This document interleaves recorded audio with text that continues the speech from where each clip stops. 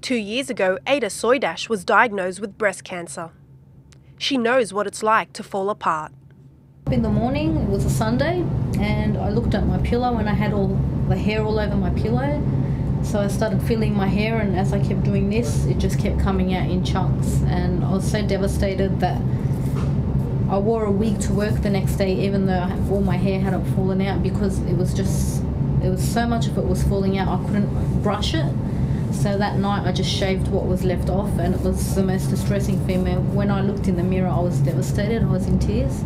With successful therapy, Ada has recovered. She now donates her 3 favourite wigs to lift other patients' spirits. Wigs helped a lot. Like, I used to wear a different colour wig every day depending on how I felt.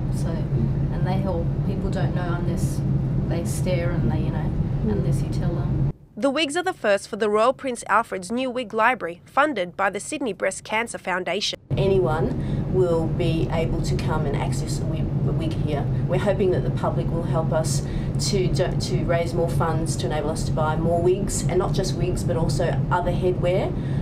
Some people find wigs a little itchy and prefer to wear a scarf or a turban, and we're bridging that need as well. The wigs will be free instead of the $200 to $300 cost. 200 wigs a year will be needed to help others like Ada.